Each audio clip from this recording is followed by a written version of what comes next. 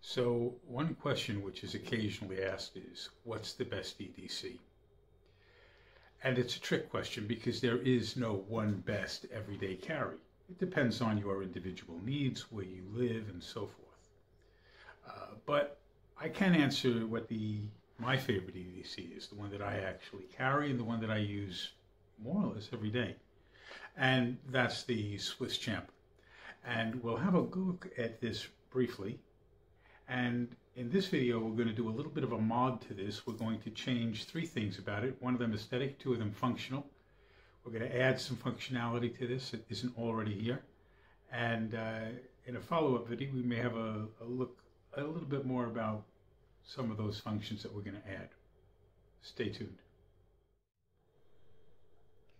Now, from my perspective, the Swiss Champ is one of the best options you could go for an EDC. It is literally a toolkit that will fit in the palm of your hand. It is quite wide. However, it's just a matter of having a slightly different grip on it, and it's not going to be an issue. Now, this one has been kitted out with a few little extras, and we'll have a quick look at those. And then we're going to talk about how we're going to mod this to make it even better than it already is. So to begin with the blades, and we'll just go through them very quickly because there's loads of videos on this. You have the small blade. Now the small blade on the Victorinox knives is actually excellent for whittling, carving, and doing it in a very controlled manner. And of course then you also have the larger blade, which again for a lot of purposes, very, very useful. They're still relatively small. They are UK legal because it's a slip knot, so it doesn't lock in the open position. And they are under the length required, which allow you to carry it as an everyday carry. You have here the file. You have a slightly finer file on this side, slightly coarser file, and there's more file down here, which you can actually use as a hacksaw to cut metal.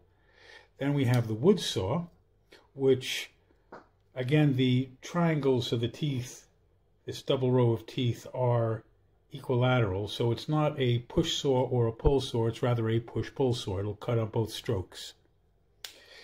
Then we have, next to that, sorry, we're opening that one again. There we go. You have the fish scaler. There is a 3-inch ruler on this side. There is a 7-centimeter ruler on this side, as well as the scaler and hook remover. Next to that are the Victorinox scissors, which are, as anyone who's ever used a Victorinox knows, excellent in quality. Beyond that, we've got the pliers. Now these are small, but they're extremely well made and they work quite well. Now the front of the jaws are good for fine grasping, a little bit like needle nose. You have this slightly rounded part, which is very good at grabbing a nut, for turning a nut. At the very base is a little notch, which the camera should be able to pick up. That little notch there is actually a wire cutter for wire up to 1.5 millimeter in diameter. And then, of course, in this position, you have a crimper. So if you have 2 bits of wire that you are joining up with a crimping cylinder, that will do it for you rather nicely. Next, you have the magnifying glass. Swiss Champ's been around for a long time. There have been a number of different iterations. The current one has a 5 times magnification, and will, on a nice sunny day, be usable to start a small fire if you need to, or if you're examining something, because it does actually magnify extremely well. Next to that is a number 2 Phillips head screwdriver, which could be used in the 90-degree or 180-degree positions. And at the very end, you have, also usable in the 90 as well as the 180-degree position, is the large screwdriver, which also incorporates the bottle opener and wire stripper. And opposite that is the tin opener, which can only be used in the 180-degree position. And in my previous video, we'll have a link to that. I've actually demonstrated how efficiently that works. And of course, you have the small screwdriver on the end of that. On the rear, you have the corkscrew. Now on this corkscrew, I have the tiny screwdriver used for things like sunglasses or eyeglasses and other precision screws.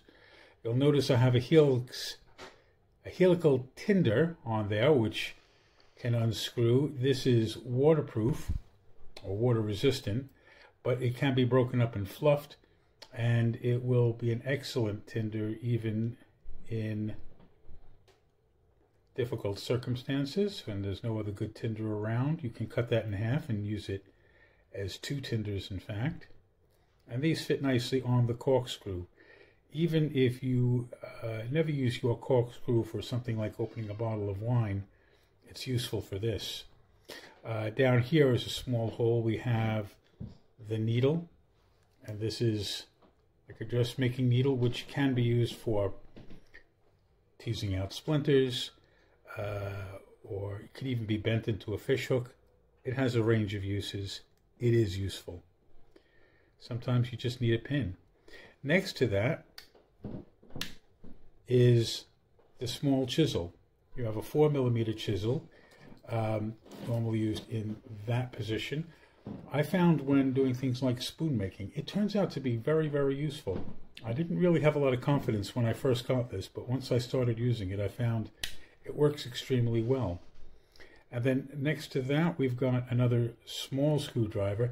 Now this is, as a screwdriver, the same size as the screwdriver on the end of the can opener, but whereas that's in the 180 position, this gives you the 90-degree position if you want to increase torque. Next to that, we've got the hook.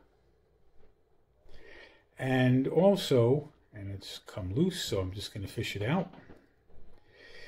Normally stored inside that hook, I keep a small 3mm magnet. I've actually modified this one to have a little ring attached to the end of it, so that can be tied to a piece of thread or string or floss, dental floss for example, and it becomes essentially a small magnetic pickup tool. So not only do I have the hook, but I have that small magnet stored in the hook, which can be used as a pickup tool. Let me put this back in here. And then, of course, on the end we have the awl. Now this can be used for piercing leather. It can be used rotationally, drilling through wood. That's a sharpened edge. You can also use that with a ferro rod. And that little hole means you can actually use this for sewing with. And it basically turns this almost into a hand sewing machine. It makes a very good stitch and it's very useful. The tiny little ring here on the key ring, I've replaced the original one with one that's a little bit smaller. It makes it get less in the way of the awl when you're closing it if you forget to lift it out of the way. Now, there are also some side tools built into it. On the awl side, you have the tweezers. Now, Victorinox tweezers are well known and extremely useful for pulling out things like splinters, thorns, that sort of thing. You wouldn't want to use these, however, on something like a bee sting or a tick, because they'll either squeeze the venom sac or the body of the tick, and that would be very, very bad, because then you're injecting bee venom or the stomach contents of a tick into your skin. So it's useful, but it has limits. However, we're going to have a look at that in a minute. And then on the other side, we have the toothpick, which works extremely well. It's a very thin, flexible plastic, and that's good, because when you get it between your teeth to knock particulate matter out, you don't want something rigid, because if you wiggle it a bit like this, it gets rid of the particulate matter. If this were made out of steel, titanium, something like that, and you wiggled it between your teeth, you're likely to crack your own tooth. So that's actually quite good the way it is. And then you have the pen. This is a pressurized ballpoint pen, and it works extremely well. And if you're doing a woodwork project, for example, suppose you split some wood, you're now going to carve a spoon, you can draw an outline of where you're going to be whittling and carving using that directly onto the wood to keep you on track.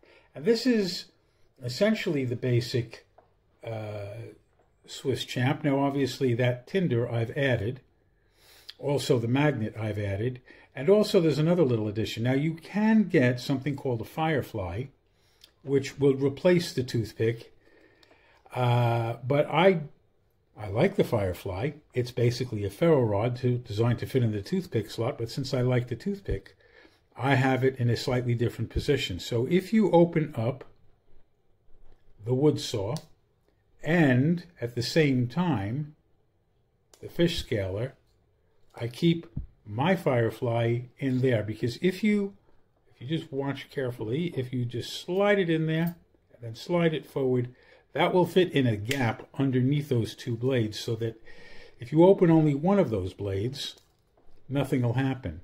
Or if you open the other blade on its own, nothing will happen. It stays in there. But when you open them both, out it comes, and it works extremely well. And in fact, if I just give you one very quick demonstration on the back of the spine, I make sure the saw blade has good 45-degree angles, and I've actually further sharpened it a little bit, so we have a nice little burr on either side. And when you pull like so, you actually get quite a decent spark, and it's extremely useful for lighting a fire in emergency. So in point of fact, I have two methods of fire lighting in bushcraft context with this. I have the little firefly in there. I have its built-in ferro rod. And of course, again, on a good sunny day, we've got the magnifying glass.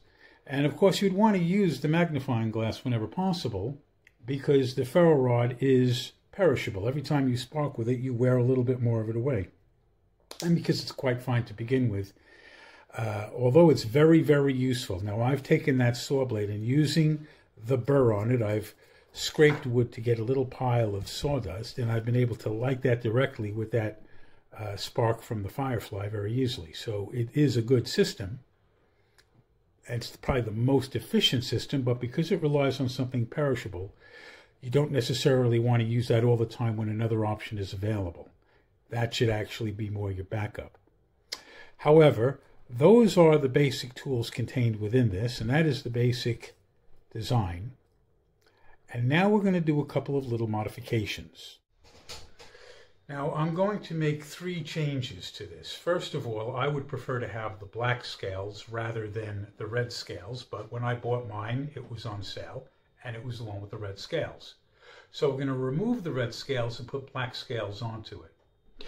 But we're doing a couple of little modifications to the black scales to allow us to add 2 new tools. And we'll have a closer look at those in a moment. So step 1 in removing the scales comes from removing all the extra bits. So we're going to take those out. Now we can leave that magnet in place because that's nowhere near where we're going to be working. But all the other side tools need to come out. Then it's a case of getting a probe underneath the scales and levering them off. So we're going to use another Victorinox that I have here. And I'm very gently going to pop these off. So that's the one side. And now we'll do the other side. And I'm going to try and work very carefully so the knife doesn't slip. Actually, going through the tool slot's a great way to get the tip of the knife blade in there. So I'm going to work very carefully because I do not want it to slip and cut myself. And so there we go. The actual original scales are off. And there it is, absent scales. And we'll come back to that in a moment. What I am going to do for a second, though, is have a look at these scales, because I've modified my black scale slightly, and I'm going to show you how I did it. And I'm just going to grab a little toothpick here to point things out. So on some of the 91mm Victorinox knives is a little clock in this position. Now, as you can see, the tweezers fit into this slot here. And if we have a look from above, if the clock were in the center, the tweezers would be in the way. So on versions that have the clock, they don't have the tweezers there, because that space is otherwise consumed. Which is why on the corkscrew side is this little hidden slot here. Now, this is not in use on this one, but there is a shorter version of the tweezers which are made for the smaller Victorinox knives, and that slot would be open down here, and they would have the smaller tweezers on this side so that you could still have your pen, toothpick, and tweezers, but it would all be on that scale. So what I've done, using the black one, and we'll just pull this out right away. To begin with, by using the saw function on the file, I've first carved this way and then that way, and we've basically opened that up. Now what I've done, I got a spare tweezer. Now this one has the little gray nub. I got one with a black nub, which I've also carved so that when it fits on to this scale, it just blends in rather nicely. You can barely see it. But what I've also done is using a Dremel, I've ground it away into a curve and then ground a bit off there so as to create curved, fine tweezers. And if you compare the business end, you'll see they are very, very different. And this has been specially adapted by me. I've customized this one to help remove things like ticks or bee stings without touching the body of the tick or the venom sac of a bee sting, so that this is actually quite a useful thing. So I didn't want to make a choice between this one or that one, so I'll still have my conventional tweezers that it comes with in the normal slot on the other side, but in this scale I've opened it up to make way for an additional tweezer for more detailed work using this ultra-fine tip. So we're not only changing the color, we're increasing the functionality that way. On the other scale, obviously the two main tweezers cover most of the body. But this area here where you have the logo, you'll notice there's a tiny hole there. And that's because on some of the modern Victorinoxes that have the clock face on there, they've also got the logo working as a button so that you can operate this. Now what I've done, what I've discovered is that if you put a probe back there and push, you can pop the logo out. And this is the logo that was on the black scales. And the reason I removed it is because I drilled a 12mm round hole there. And the reason for that, you'll see shortly once this is assembled. But to begin with, what we want to do are attach these two scales to this knife, and we do this simply with pressure fitting. You can tell which one is which because the corkscrew has this gap, so that makes it easy. And we line it up. You'll notice these 3 points here match up to these 3 holes, and then it is simply lined up and pressed on. And just finger pressure isn't quite enough, so we're going to use a tool. So this is a pressure clamp, and it's quite powerful. And we're just going to place this in here and give it a good squeeze. And what's going to happen is it will pop on from the pressure. So we give it a good squeeze on either side. And that's that scale attached. And now we're going to attach the other scale to the other side. So we line everything up, and again, put it into the clamp and give it a good squeeze on either side. One of the things I like about this one, rather than a vise, is you have these nice soft plastic ends so you don't scar the metal. Now you may notice we have a big hole there.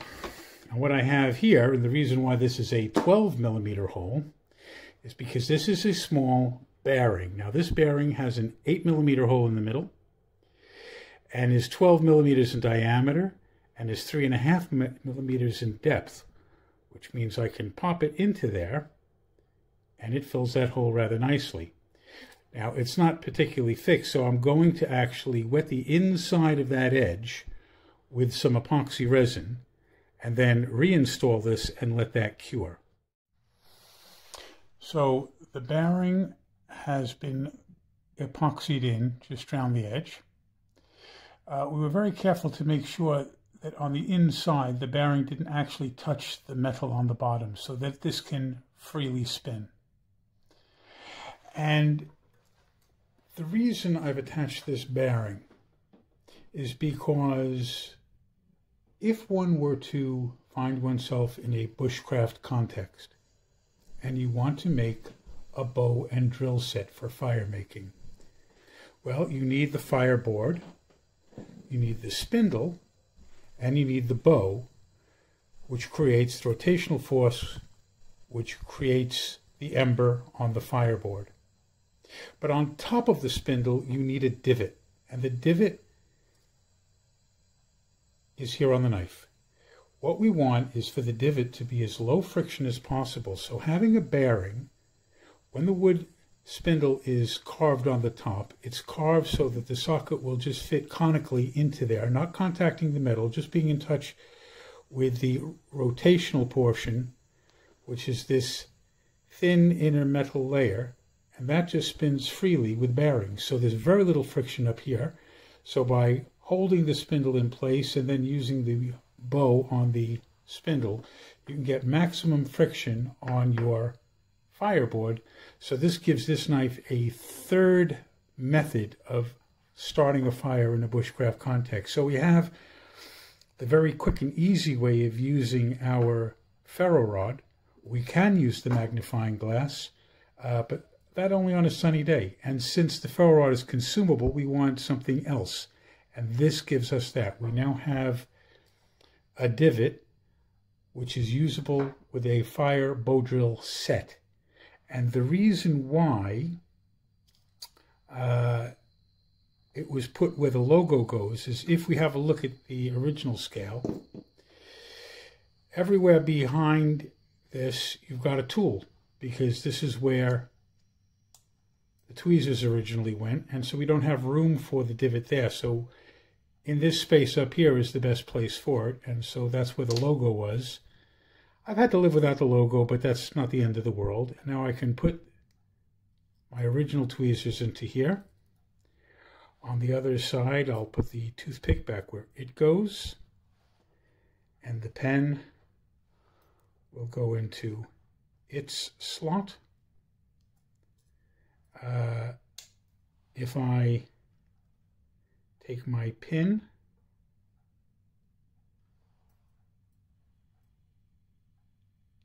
that goes into the tiny little hole here. So we've installed the pin.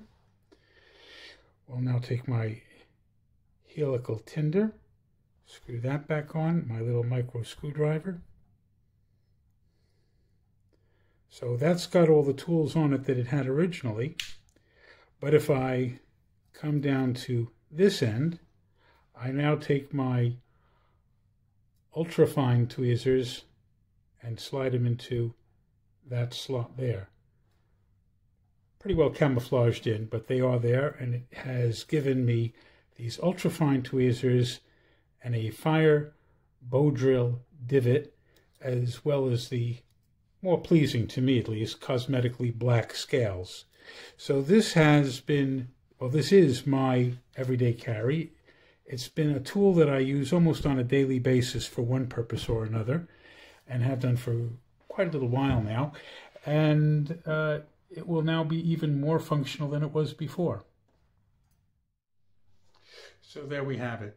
One modded Swiss Champ, my EDC, made, as of now, even better than it already was, and it was already darn good. As I say, I use this thing almost every day for one little task or another. Again, there is no panacea. There's no universal best EDC. Some people will look at the Swiss Champ and they will marvel at how can you even hold that in your hand, but actually it's not so very uncomfortable. As a matter of fact, I bought one of these very, very cheap Chinese ones that is a copy. It's trash by comparison. The quality just isn't there. But I bought it because it is the same dimensions, and I had a little play around with it and just found it, well, yeah, actually it does fit in the human hand quite well. I mean, there is, for example, the Swiss Champs XXL, which is more than twice as wide as this one. And I really start thinking with some of them, they really are impractical to carry, for me. For someone else, maybe not. But I find this one to be an ideal EDC because it is effectively a small toolkit that you can hold in the palm of your hand or in your little belt pouch. And frankly, it's a very practical tool. And that's what I look at it as a tool. And it has all those little things that I want, need, and actually use.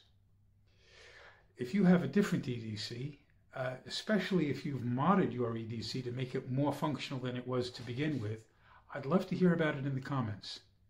And if you enjoyed this video, please press like, consider subscribing if you haven't already, and definitely try and share this video because we would like to get this one around a little bit and hopefully maybe get a bit more feedback.